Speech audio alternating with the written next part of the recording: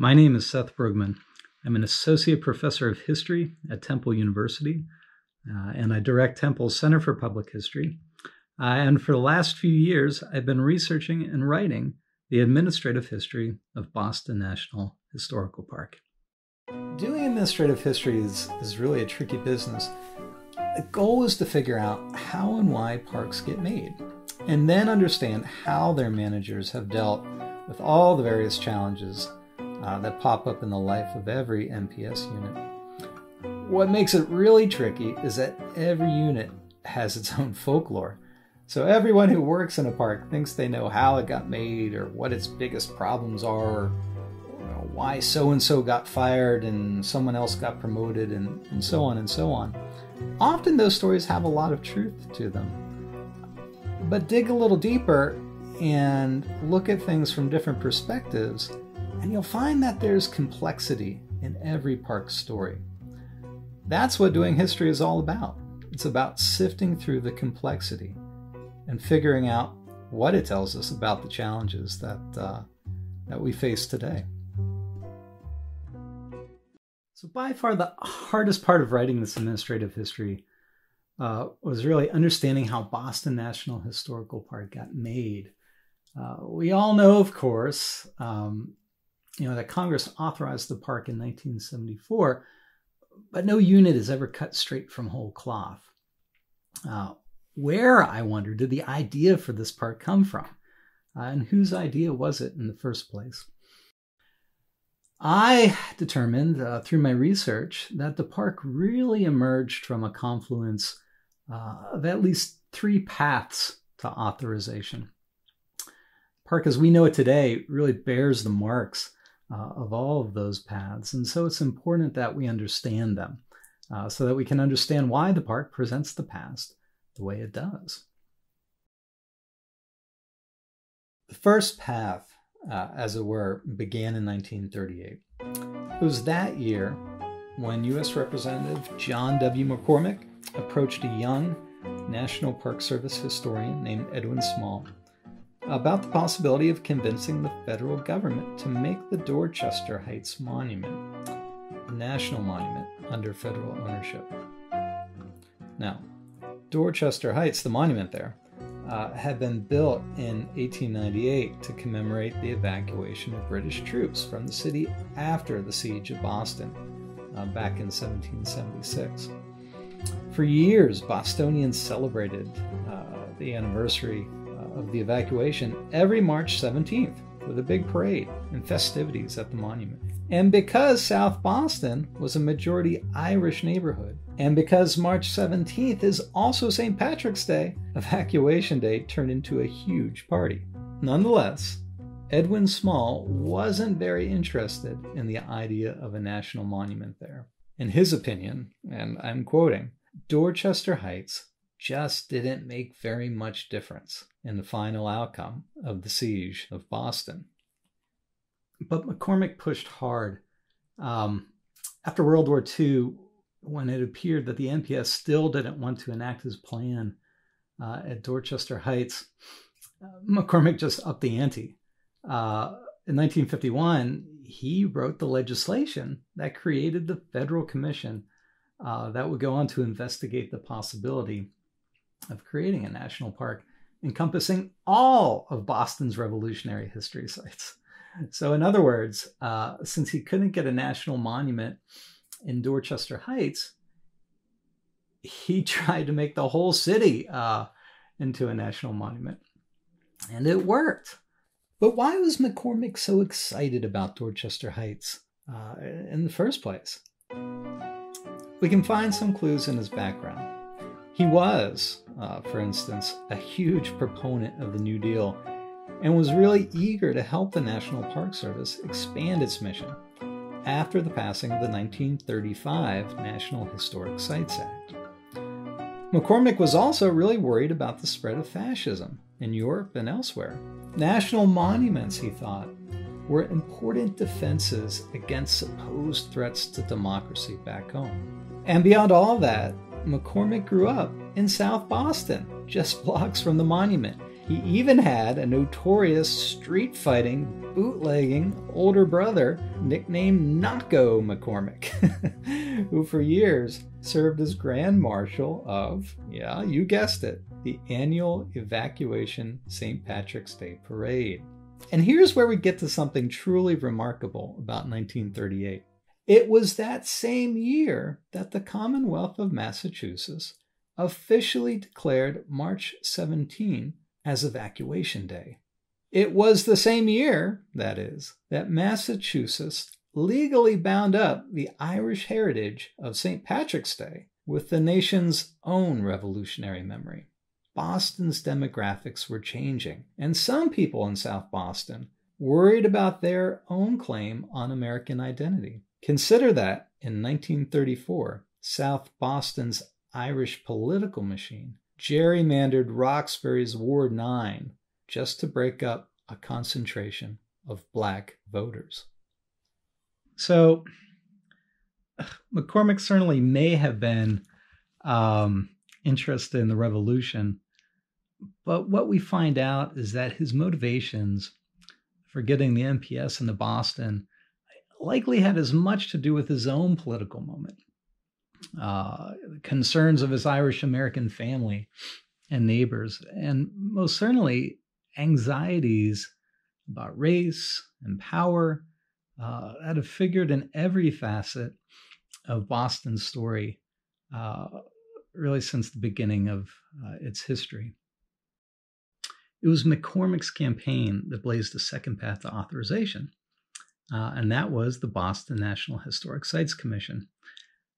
This was the federal commission charged with figuring out how to create a national historical park in Boston.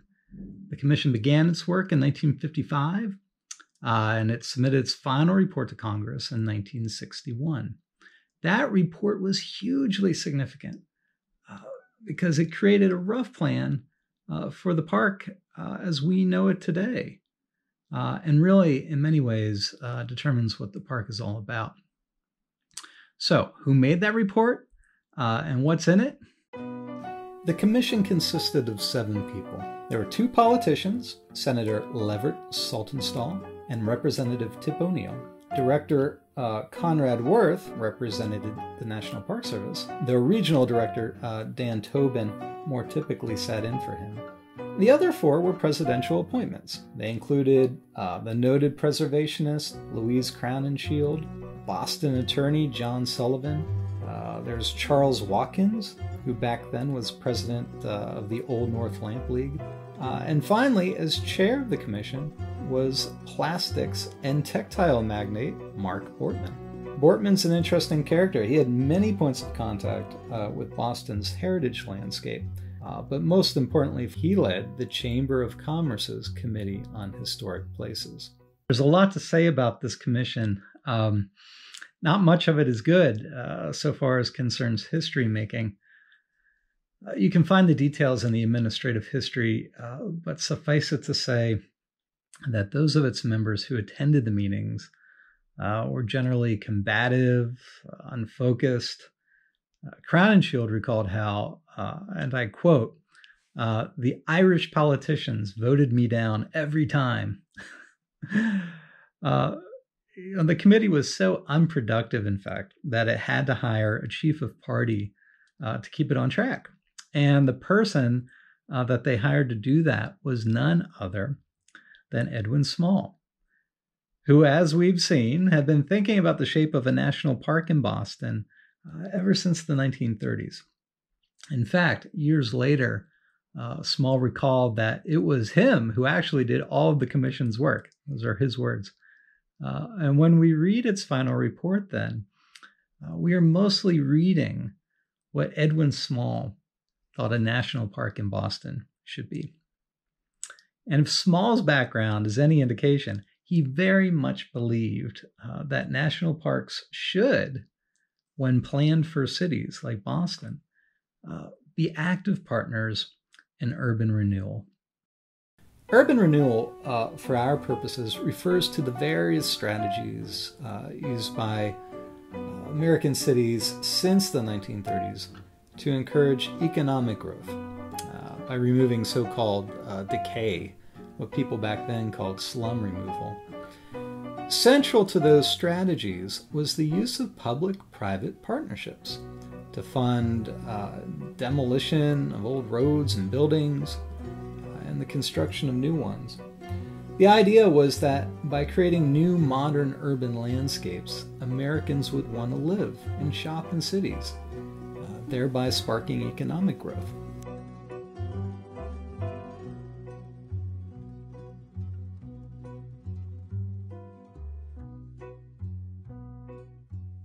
There's only one way that the West End could have gone, and it was down.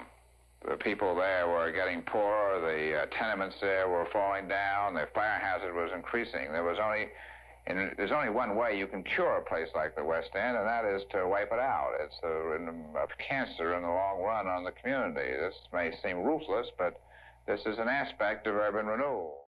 And it's true that in many cases, urban renewal did breathe new life into old cities. It did so, however, primarily for people who already had access to privilege. Black people and immigrants, they suffered tremendously during this period from forced displacement and the rupture of long-standing community networks.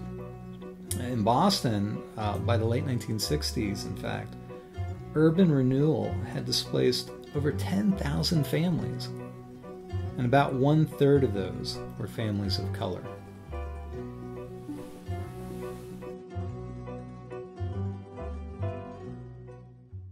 Small had become a proponent of urban renewal during the late 1930s when he worked as superintendent of Salem National Historic Site. Conrad Worth was also a champion of urban renewal. Urban renewal made sense to Worth, who was the architect of the agency's post-war Mission 66 program, because he too believed that public partnerships with private capital would keep the MPS alive. Daniel Tobin believed it too. At one meeting, in fact, Tobin noted that serving tourists at Faneuil Hall was, and these are his words, a matter of business and a matter of good citizenship, an investment, as he put it, in citizen redevelopment. And of course, the man chosen to chair the Boston National Historic Site Commission, Mark Bortman, was deeply engaged with urban renewal by virtue of his membership in Boston's Chamber of Commerce. Bortman wanted desperately for the new national park to bring new business to Boston by way of heritage tourism. He knew that it could because the Chamber, which he represented, had been a leading sponsor of Boston's newest history attraction, the Freedom Trail. The Freedom Trail was really an instant success when it debuted back in 1951, and it quickly became a favorite reference for banks and restaurants and all kinds of other businesses that featured it in their advertisements. In that way, the Freedom Trail was itself very much a tool of urban renewal. It was a way to get white, middle and upper class tourists to visit downtown and spend their money while there. So it was urban renewal then, by way of the Freedom Trail, that really inspired the people who'd been chosen to imagine what a national historical park in Boston should be. Their ideas about history, about race, about profit, all impact how history gets done along the Freedom Trail, and to this day, how it gets done in the park. By the 1960s, the MPS had followed two paths toward creating a national historical park in Boston. McCormick had laid out the first with his Dorchester Heights scheme, and then the Boston National Historic Sites Commission set down a second path with Edwin Small's report. It was that plan that became the focus of a legislative campaign by Tip O'Neill and Ted Kennedy to make the park a reality in Boston. Now, they hadn't made much progress when two bits of news suddenly sent the whole park planning process down yet another path toward authorization. First, it was in 1968 that Bostonians learned that the federal government would shut down its historic naval shipyard in Charlestown. Second, just 2 years later, news spread that Boston had lost its bid to host the nation's upcoming bicentennial celebration.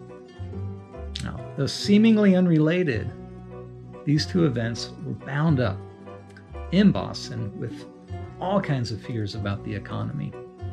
Urban renewal, it turns out, had not really ended up being the cure-all that its boosters had hoped for. And what's more, the onset of post-war deindustrialization created a job crisis, typified and intensified by the looming shutdown in Charlestown. So, faced with these twin dilemmas, the Boston Redevelopment Authority floated a plan. Why not create a bicentennial-themed National Historical Park, and I'm quoting now, with a Naval Marine Museum on the site of Charlestown Navy Yard? The Boston Globe loved this. It predicted that a new national park that included the Navy Yard would, quote, be an enormous fillip to Boston's Freedom Trail. Everyone, in fact, seemed to love the new plan, especially because it promised to create new jobs and create the infrastructure needed to capitalize on tourist dollars during the bicentennial. Everyone loved the idea, that is, except the National Park Service. The NPS, of course, had never considered the possibility of including a 19th century Navy Yard in a park dedicated to the Revolution. A few preliminary studies predicted exorbitant costs to do it, and nobody within the agency believed that anything productive could be done with the Navy Yard in time for the bicentennial. And yet, political pressures mounted. Kennedy went ahead and drafted the legislation for this new park concept. The Park Service, however, held its ground, and in its official report, the Department of Interior opposed the legislation. It was really an incredible moment. After 30 years of advocating for a national park in Boston, the NPS now found itself in the position of having to prevent that park from getting made. As one of its representatives explained to Congress during the hearings, and I quote here, "What we are doing is unfairly raising expectations in the minds of the citizens of Boston that we can't fulfill." The appeal fell on deaf ears. On October 1st, 1974, Congress authorized establishment of the Boston National Historical Park, encompassing sites relevant to the Revolutionary past in downtown Boston and significant portions of the old Charlestown Navy Yard. The Navy Yard got its own budget line, but with $8 million less than what the NPS estimated would be necessary to get the site up and running in time for the bicentennial. So, what do we learn from this administrative history? What use is there in doing all the work we have to do in order to understand these three paths to authorization? We might as well ask, what is the purpose of public history? Doing public history is not just about disseminating information. Public history, when it's done well, is about using our understanding of the past to encourage a kind of critical self-awareness. We study the past so that we can understand how decisions made for us long ago condition our possibilities and our limitations today. Consider that none of the park's three paths to authorization had much of anything to do with the history of the American Revolution. On the contrary, the history of this park is rooted most deeply in the politics of race and ethnicity, efforts during the 20th century to reinvent cities, and the economics of American nationalism after World War II. In other words, though the park's authorizing legislation nods toward, as it terms it, the American Revolution and the founding and growth of the United States, Congress's intent in making this park was to encourage economic prosperity.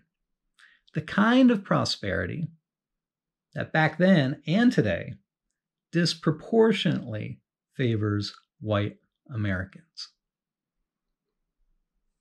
And it was that choice by the park's progenitors that, until reckoned with, will always limit the park's ability to serve all Americans. The good news is that in Boston today, there's a whole new generation of grassroots history activists that are showing us a new path forward. Consider, for instance, the Freedom Trail Foundation and its tour guides, who, after years of contingent employment, are demanding basic labor rights today. What they're demanding, in essence, is a reckoning with the history of Boston's post-industrial economy. Consider, too, the Red Line Project. This is in Jamaica Plains, where the City Life Vida Urbana organization has set out to lay bare the history of racist housing and loan policies that undergirded urban renewal in Boston beginning back during the 1930s. They show us how the history of redlining is also the history of the red line that we call the Freedom Trail. And of course, consider the insistence by a whole spectrum of activists that Faneuil Hall be renamed. All of them want an honest encounter with the history of race and power, one that the NPS cannot deliver so long as Faneuil Hall remains, just as the Chamber of Commerce wanted it back during the 1950s. History upstairs, tourism dollars on the ground floor. People who haven't benefited from American prosperity during the last century, they know full well that racism and capitalism are in effect the same system. Until the NPS figures that out, there's little chance of breaking through all the barriers that run through Faneuil Hall and well beyond into the rest of the park. My administrative history is a roadmap for those of you who want to figure it out. I think it's an opportunity to create a new path, and I really do hope you all take it.